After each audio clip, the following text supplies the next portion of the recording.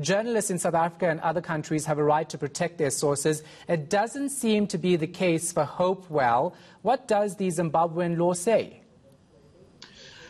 The Zimbabwean law is very clear that journalists have a right to protect to keep their sources confidential. The issue is really that the Zimbabwe government has no respect for its own laws and for its own constitution, and so this is why they have gone after Hopewell in this case. And as you rightly point out, it really seems to be trying to go after his sources, and really going after the practice of journalism.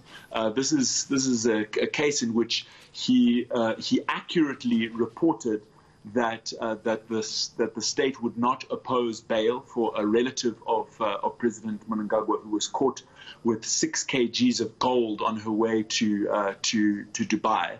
That came to pass. The state initially did not oppose bail, and it was after this was exposed and the magistrate said he wouldn't rubber stamp the state's refusal to deny bail, that only then was she denied bail. But this is the case, that it's for that tweet that he is now being charged with obstructing the course of justice. Yeah, it's interesting, though, because given all of that, then it's safe to say he's not going to get a fair trial here. That certainly is a grave concern of him and us as his legal team. In his other case, you'll remember he was arrested in July. Also related to tweets and to reporting that he was doing. In that case, we had asked for the recusal of the magistrate on a number of grounds. That application for recusal was dismissed this morning, and the way things are going in his second case raised similar concerns to those which we raised in the first. Yeah, so let's talk about the calls for intervention here. We've heard so many organizations saying that he needs to be protected when it comes to the system, the legal system and justice system in Zimbabwe.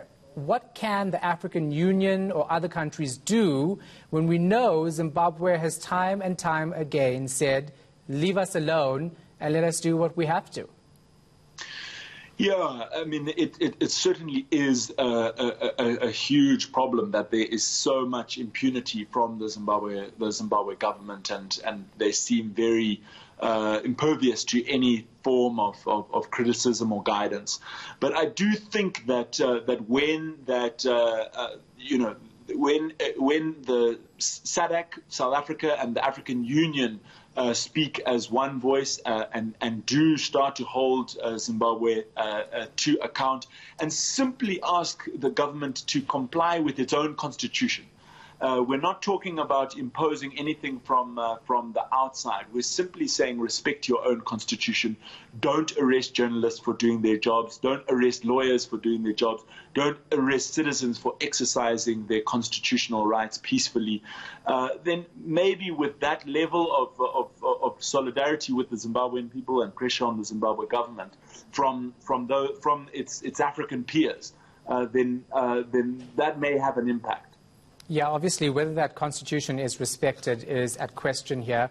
Very quickly, tell me about his health. We know that he was ill previously. How's he doing now?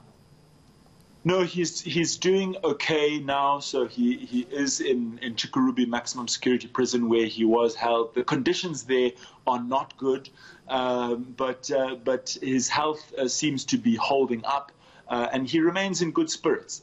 He is convinced that he is being persecuted simply for doing his job and standing up for what is right, exposing corruption. And so I think that gives him a certain peace of mind and a resolve to carry on fighting. Yeah, it's shocking, isn't it? We're going to have to leave it right there. Thanks for your time, human rights lawyer Douglas Coltart.